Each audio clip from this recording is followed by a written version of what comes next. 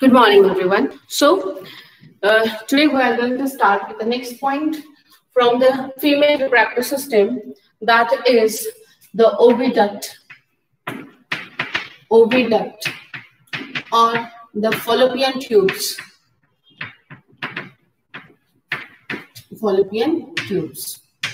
So, related with the oviduct or fallopian tubes, or it is also called as uterine tube. दूसरा नाम क्या है? Uterine tube. Okay. So these oviducts are present on either side of the uterus. Present on either side of uterus. Its length is about 10 to 12 centimeters. 10 to 12 centimeters in a length.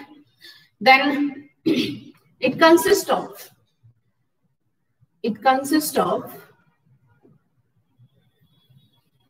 so this is ovary, this is oviduct or the fallopian tube. Okay, so it having a broad funnel-like structure, okay, which at its tapering end it having a finger-like projections, and these finger-like projections are called as a fimbriae. What do we call it as a fimbriae? These are the fimbriae. Okay. So related with the fallopian tube, these fallopian tubes consist of, the first one is a fimbriae,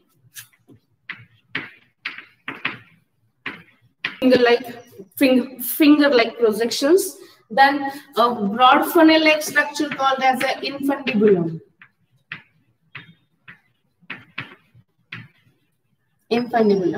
This region is called as the ampulla.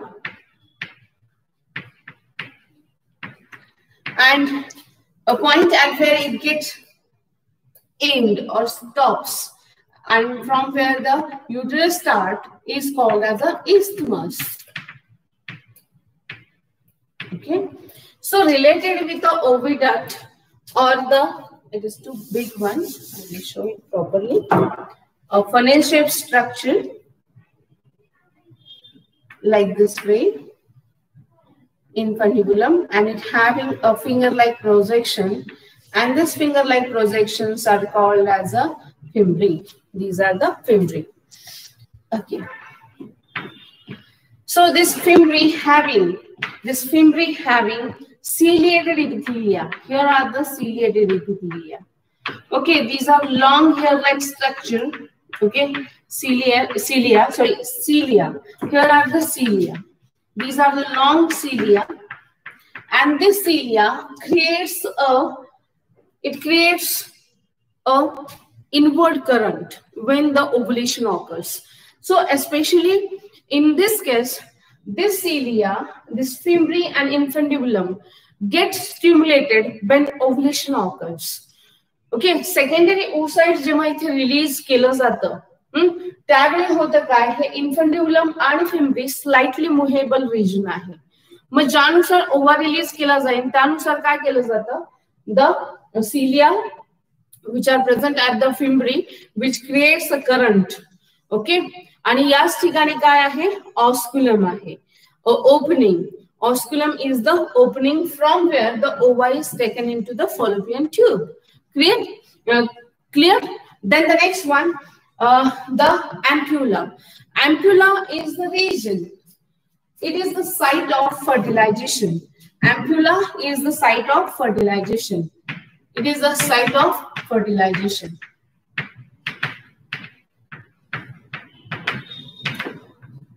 So the single sentence can be asked to at where the site of fertilization or where the fusion of male and female gametes took place. That the answer is, more precise answer is the ampulla. Okay. So ampulla is the site at where the fusion of male and female gamete took place. So the next one, this ampulla is internally lined by. Ciliated and non-ciliated epithelial cells. Ampulla internally lined by internally lined by ciliated as well as and non-ciliated epithelial cells. Ciliated and non-ciliated epithelial cells. Okay, so related with this part, ciliated and non-ciliated epithelial cells. आता जो की ओवा release झाल्यानंतर त्याला Fallopian tube मध्ये घेतलं गेलंय आणि त्याला स्वेफ्ट करायचंय टुवर्ड्स द युटरस, त्याला युटरस पर्यंत आणायचंय. मग त्यासाठी काय केलं पाहिजे? सिलियरी ऍक्शन घडून आणली जाते. या सिलियरी ऍक्शन मुळे काय होणार आहे? हा जो काही ओव्हा इथे रिलीज केला जाणार आहे त्या ओव्हाला किंवा इथे आलेल्या ओव्हमला सेकंडरी oocyte आपण बोलूयात त्याला, मोर प्रिसाइज वर्ड. हा सेकंडरी oocyte जो काय आहे त्याला बीट केलं जाणार आहे सिलिएटेड एपिथेलियाने आणि त्याला स्वेफ्ट केलं जाईल towards the secondary oocyte is Swift towards the uterus. Okay, त्याला युटरस पर्यंत स्वेफ्ट केलं जाणार आहे. क्लिअर झालं? पण आता त्याच दरम्यानच्या कालावधीमध्ये इथे non ciliated epithelial cells are also there.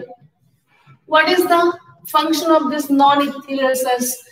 Okay, these non-epithelial cells, non-ciliated epithelial cells are also called as, these are also called as a PEG cells. PEG cells. What is the function of this PEG cell? For NEET and CET, the name, the non-ciliated epithelial cells which are present in a fallopian tube are called as a PEG cell, and its function is to secrete a nutrients or nutritive material which provides nourishment to this ovum. Okay, या ovumला काय केलं जाते? इथे nourishment provide केली जाते and make it capable for fertilization. Okay, here the site of fertilization is the ampulla, as you know. मग आता fertilisation साठी या ओव्हाचं फर्टिलायझेशन साठी it takes near about 2 days. Fertilisation जे काय आहे ते 2च दिवसात होत असतं आणि मग तिथे 2 दिवस ओव्हा या ओविडक्ट मध्ये राहणार आहे. आणि मग ओविडक्ट मध्ये राहत असताना त्याला न्यूट्रिएंट मटेरियल नकोय का? पाहिजे. आणि त्याचबरोबर इट मस्ट बी काय म्हणतात की फर्टिलायझेशन साठी कॅपेबल राहणं गरजेचं आहे. आणि हे कॅपेबल राहणं जे काय असेल ते कोण करणार आहे? तर इथे ज्या काही नॉन सिलिएटेड एपिथेलियल सेल्स आहेत की त्याला आपण पेग सेल असं म्हणतो, त्या पेग सेल खास करून त्याला न्यूट्रिएंट्स प्रोव्हाइड करणार आहे. So this is for your NEET and CET. So the next one related with if one abnormal pregnancy, I am studying that.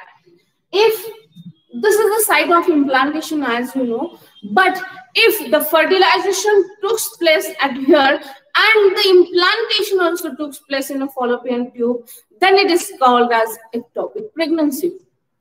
Okay, this fertilization site जरी ही असली तर इम्प्लांटेशन ची site मात्र काय असतं? युटरस किंवा उंब असतं. गर्भाशयामध्ये गर्भधारणा होते. पण खूप रेअर केसेस मध्ये आपण म्हणतोय की त्यामध्ये काय होतं की याच ठिकाणी म्हणजे फॉलोपियन ट्यूबच्या अँप्युला रिजन मध्येच काय होतं? प्रेग्नन्सी कन्स्यू केली जाते. तर अशी ऍबनॉर्मल प्रेग्नन्सी जी काय असते तर या ऍबनॉर्मल प्रेग्नन्सीला म्हटलं जातं ectopic pregnancy. Ectopic pregnancy. Ectopic pregnancy must be detected and must be treated. त्याला मस्ट डिटेक्शन मस्ट आहे. कारण का होतंय की जसं फर्टिलायझेशन झाल्यानंतर इथे ग्रोथ होणार आहे आणि एम्ब्रियॉनिक डेव्हलपमेंट व्हायला सुरुवात होणार आहे. आणि जशी एम्ब्रियॉनिक डेव्हलपमेंट होईल फॉलोपियन ट्यूबचा डायमीटर हा ठराविकच असतो आणि ग्रोथ झाली तर ही ट्यूब वरती प्रेशर एक्झर्ट करून this Fallopian tube gate ruptured and all of a sudden death of that lady can happen.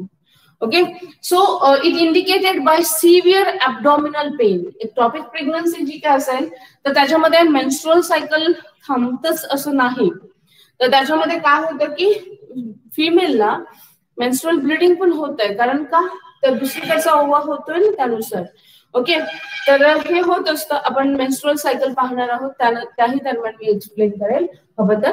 मग इथे काय आहे तर एक्टॉपिक प्रेग्नन्सी झाली तर ही लक्षात येतं कशाने तर सिव्हिअर ऍब्डॉमिनल पेन जर त्या फिमेल मध्ये झाला आणि त्यामध्ये डिटेक्शन जर असं लक्षात आलं की बाबा इथे काय ectopic pregnancy. Ectopic pregnancy can't be detected by simple sonography. Okay, या सिंपल सोनोग्राफीने नाही केलं जाऊ शकत ते डिटेक्शन, तर त्याला इनर साइडची जी काही सोनोग्राफी असते ती परफॉर्म करावी लागते, which is also a tedious one. आणि त्यामध्ये जर डिटेक्शन झालं की एक्टॉपिक प्रेग्नन्सी आहे तर it must be removed surgically. त्याला सर्जिकली रिमूव्हल केलं जाऊ शकतं किंवा by giving some drugs. Cancer साठी दिल्या जाणाऱ्या ज्या काही ड्रग्स आहेत त्या ड्रग्स इथे दिल्या जातात की त्यामध्ये हे ग्रोविंग मास जे काय असेल ते फॉलोपियन ट्यूब मध्ये किल केलं जातं. ओके, तर ही एक्टॉपिक प्रेग्नन्सी हजार्डस आहे फिमेलला. डिटेक्शन झाल्यानंतर तत्काळ ते काढून टाकणं गरजेचं आहे. गायनेकॉलॉजिस्टच्या अंडर ऑब्झर्वेशन मध्ये ती बाब आपण घ्यावी, त्यांच्या गायडन्स घ्यावं आणि त्यानुसार ते परफॉर्म करावं. ओके, तर हे झालं रिलेटेड विथ दिस पार्ट की Fallopian tube. Then the next part from the female reproductive system, that is the uterus. So the next part is the uterus. So uterus is commonly called as a womb. Uterus or womb. So related with womb or uterus, it is hollow, muscular, pear-shaped sac-like structure. Hollow, muscular, pear-shaped. Pear-shaped sac. Okay, it's a hollow, muscular, pear-shaped sac. And its dimensions are: its length is about 7.5 centimeters. Then breadth is about broad 5 centimeters, 7.5 centimeters in a length into 5 centimeter broad. Then its thickness is about 2.5 centimeters. 2.5 centimeters. Okay. आता तुमच्या माहितीसाठी its weight bearing capacity is near about 5 kg. Okay, त्याची wait bearing capacity, त्याचं वजन नाही तर त्याची वजन धारण करण्याची क्षमता, wait bearing capacity is 5 kg. Okay, then the next one, it is divided into, especially it is divided into 3 parts. The upper one is called as a fundus. 3 part. It consists of fundus, then body, and the next one is a cervix. Okay.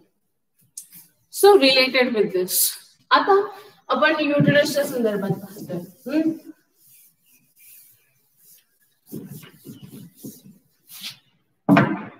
सो युटरसच्या दोनही बाजूला काय आहे तर Fallopian tube आहे. सो मी Fallopian tube आता intact नाही draw केलेला, ठीक आहे, कन्सिडर करा. तर आता हे जे काय आहे हे काय युटरस और वूम्ब आहे. दिस इज द युटरस और womb. Okay, this is uterus और womb. It consist of outermost layer. It consists of 3 parts: fundus, middle part is the body, and the lower part is the cervix. Okay, so related with this part, it is called as perimetrium. The wall of the uterus is very thick. It consists of 3 parts: perimetrium, then the middle one is highly muscular region called as myometrium. Okay, this one is a myometrium.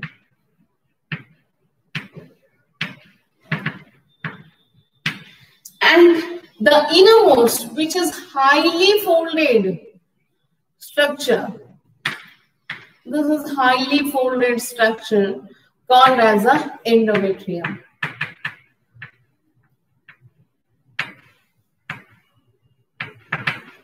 Metrium. These three are called as uterine wall. Are forming uterine wall. These are the three layers of uterine wall. So, related with the uterus, uterus is a pear-shaped sac-like structure. Okay, it consists of the upper region is called as a fundus. This region is called as a fundus. This is the body, and this region is called as a cervix. These three parts are of the uterus. So it is highly muscular sac-like structure. Pear-shaped structure आहे, sac-like आहे, sac आहे. इची weight bearing capacity 5 kg आहे आणि आतल्या बाजूने this uterus consists of uterine wall, and this uterine wall is high. It is too thick. It consists of three layers. The outermost is called as perimetrium. Okay, as you know, towards the perimetrium there is attachment of ovarian ligament to which the ovaries are attached. Yes, perimetrium कडे काय आहे, दोनही बाजूला इथे काय आहे, इथे काय आहे, ovarian ligament आहे आणि ovarian ligamentला कसली attachment आहे तर ओव्हरीची attachment असते. ठीक आहे, दोन्ही बाजूला असं असतं. मग perimetrium, it is the outermost layer. To which at some site there is a ovarian ligament, and from the ovarian ligament to which the ovaries are attached.